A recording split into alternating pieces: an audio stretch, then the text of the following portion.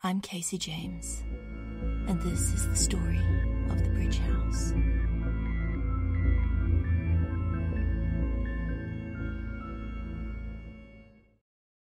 Digging up the charm bottle was easier than I expected.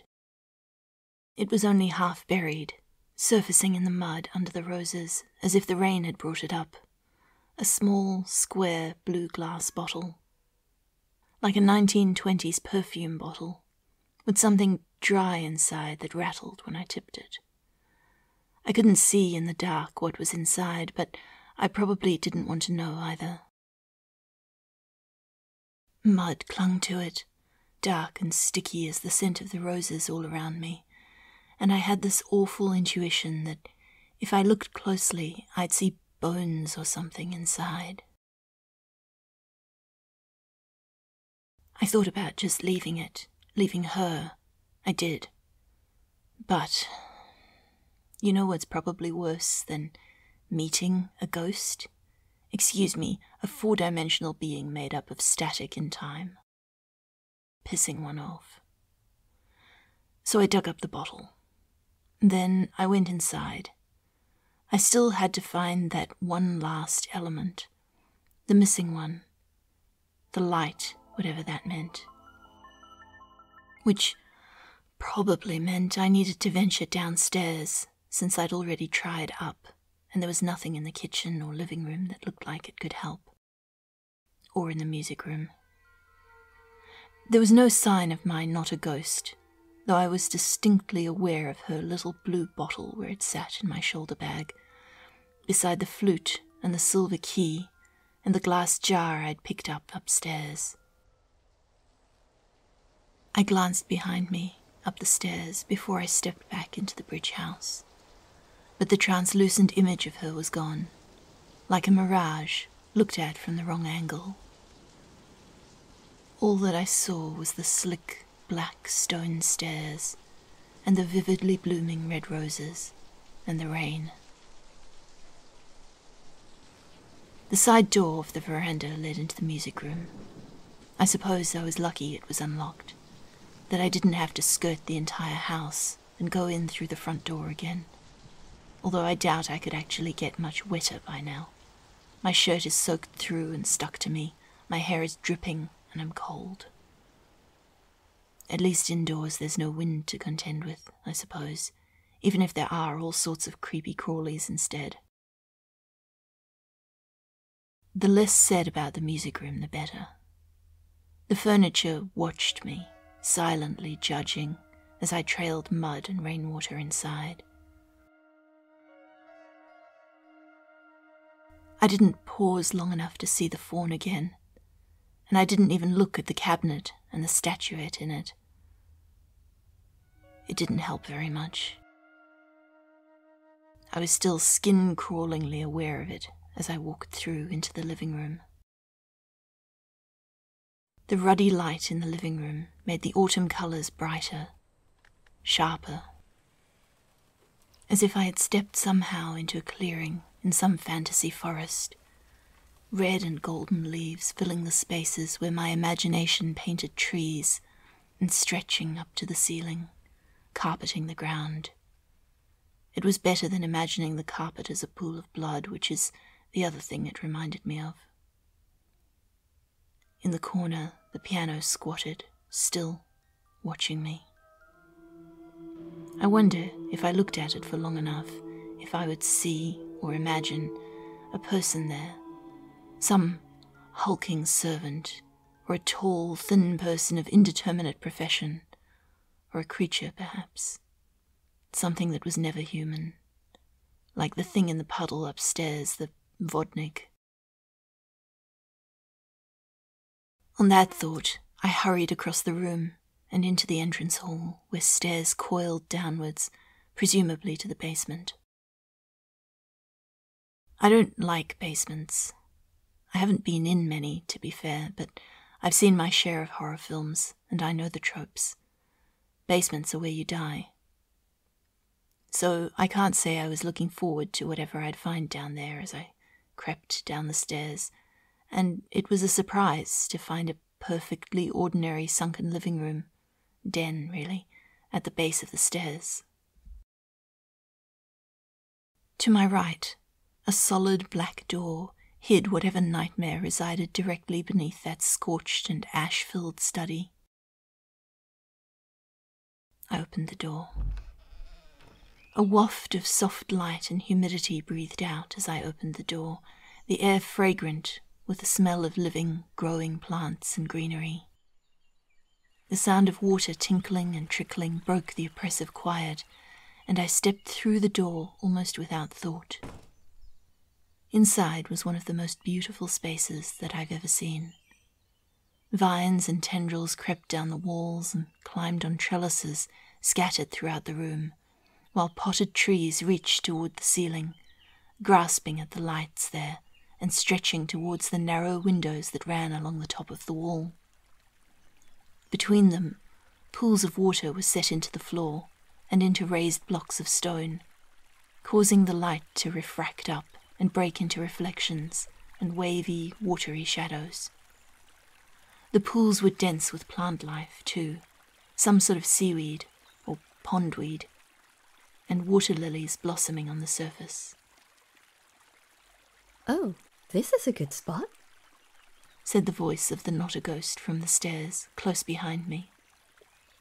I flinched sideways, and I may have let out a slightly undignified sound of surprise and alarm. She was there, at my elbow, half a step behind me. Could you not do that?" I snapped. She just smiled at me, that suggestion of sharp teeth almost hidden behind the lips of her ever-changing face. "Do what?" she asked. "Just..." I took a deep breath and tried to calm my still racing heart. "Never mind. Do you know where I can find a light?" "I do not," she said. "I've been waiting on the doorstep for a long while, but I have not been inside the gate before." "The gate? You mentioned that before," I said. "And so did the, person, creature, entity in the tower. Do you mean the house?" "Walker," said the not-a-ghost. "Right," I said. I was glad to have a name, even if I would rather not have needed to have one. "Walker. Is there something I should call you, by the way? If you're going to, manifest randomly, I should probably..." "I am called Arial," she said. "Right," I said again, as if that would make everything make more sense somehow. "Right. Okay. Arial, nice to meet you. So, the house is the gate?" "They are coincident at this time," she said. "That's like yes," I said, just to be sure. "Yes." I shouldn't really have been surprised. There had to be some sort of reason that I'd been dreaming of this place, and I doubt a collection of ghosts, and not exactly ghosts, was enough to disturb my sleep from the other side of the country. I walked over to one of the ponds and sat on the edge, looking into the water. "What did you mean about a threshold?" I asked her. "You mentioned it before. My being here lowered the chance of a breakthrough event on this threshold by, was it 5%? "Just over 5%, actually, but the fractions are not significant." "Sure. So, what is the threshold? Threshold of what? Or to what?" "You don't really want to know. Nor do you have the sensory capability to perceive it and retain the integrity of your spirit." It's something bad, isn't it? "Bad is a matter of perspective," said Arial. You are no longer part of the world on the other side, nor yet part of the dream. So from your own perspective, it is quite neutral. I frowned. That sounds like something bad. Is there a summary version that you can tell me without my mind snapping? Ariel looked at me for a moment, her head tilted slightly and her eyes luminescing like a cat's. Reality is much bigger than your perception of it. Like a crystal. Thresholds are like facets of flaws in the crystal, points where things touch and go a bit outside the boundaries. Small ones just add a bit of colour. Big ones have the potential to shatter reality completely, at least from some angles. And this is a big one, I guessed. She just smiled at me. Something reached out of the pond and grabbed my wrist, quick and silent as a snake striking. Now seems like it would be a good time to close that particular doorway, said Ariel brightly. No kidding! I yanked my arm back, trying to break the grip of whatever horrific creature had its knobbly fingers around my wrist. It held on tighter, thin fingers digging into my skin, hard enough to bruise.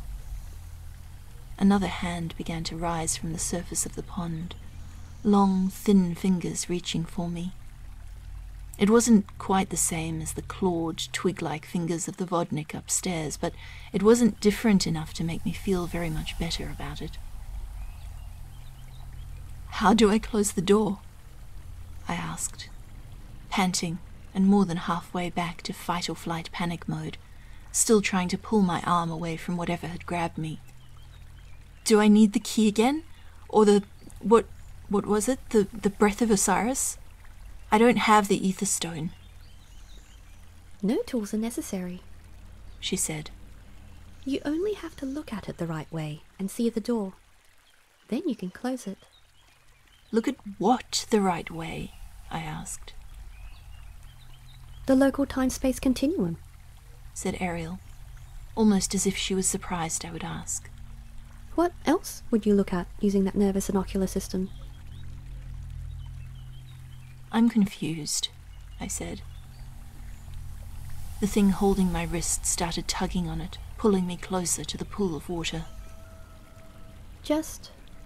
She paused and looked at me again with those cold, alien grey eyes. Then she said, Stop focusing so hard.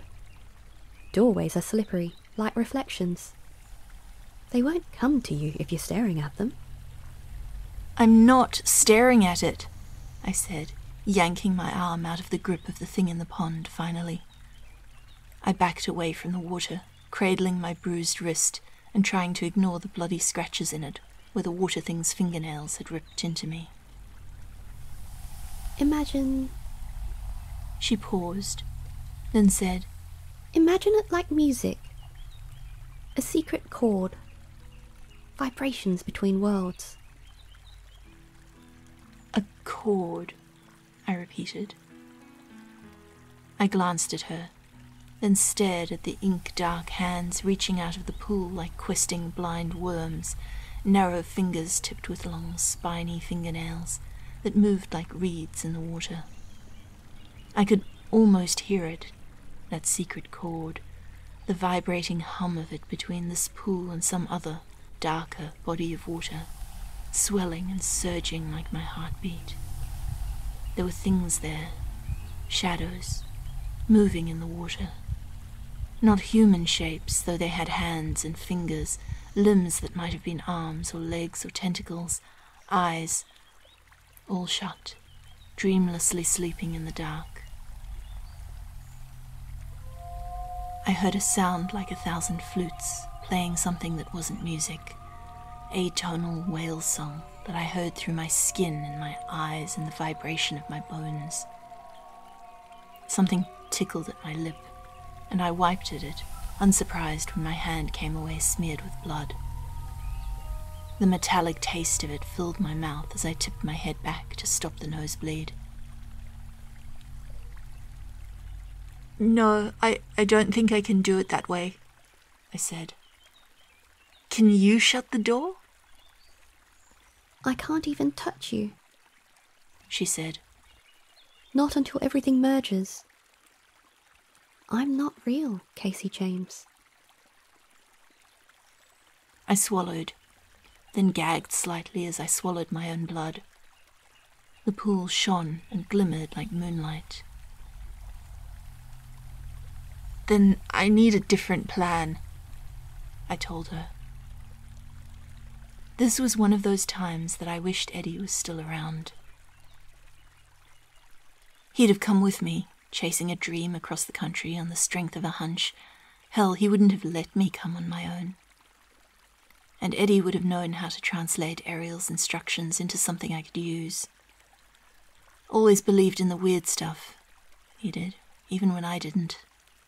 He said it was all just code, like computer code, not ciphers.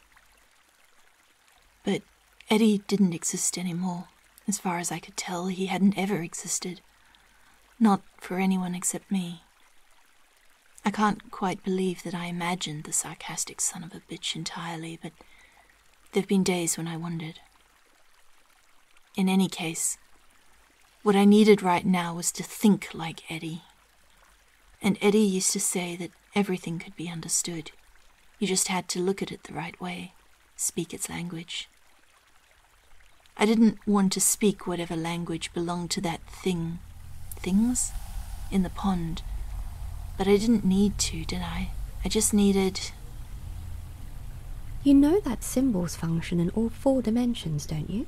asked Arial, derailing my train of thought. What? I said. Symbols, she repeated. I forget that your ocular and nervous system isn't flexible enough to directly perceive seams in reality, because your brain is more than flexible enough to work around that lack, using symbols. Right, I muttered. I suppose symbols are like a language, definitely a code. So the question is, how do I symbolically close and lock a door? With a sigh, I slid my hand into my shoulder bag, and my fingers found the key immediately, as if it had been waiting for me. I shuddered. It was cold to the touch, which is normal for a metal key, but it didn't feel normal. It felt colder than it should be, like picking up something carved out of ice. Somewhere I could hear a clock ticking. I took the key out. Symbols, I reminded myself. Step by cautious, reluctant step, I approached the pool, listening for that strange chord. The spiny fingers of the things in the pond, Vodnik or Nixies or whatever they were, trembled and turned towards me as I moved. They rose further out of the water, longer than fingers or arms should be, just black, tentacle-like limbs tipped with spines like fingernails, blindly reaching for me. When I touched the key to the surface of the water, the faint chord of whale song turned into a low groaning noise, almost subsonic. The sound of reality itself bending, protesting the weight of something that shouldn't exist. And under it, music. Just this weird little melody repeating over and over again as the moonshine glimmer of the water faded into a flickering reflection of the grow lights that were somehow still powered up and turned on down here. As the spine-tipped fingers reaching out of the water vanished into shadows and ripples without a sound. Arial smiled at me. That was well done, she said.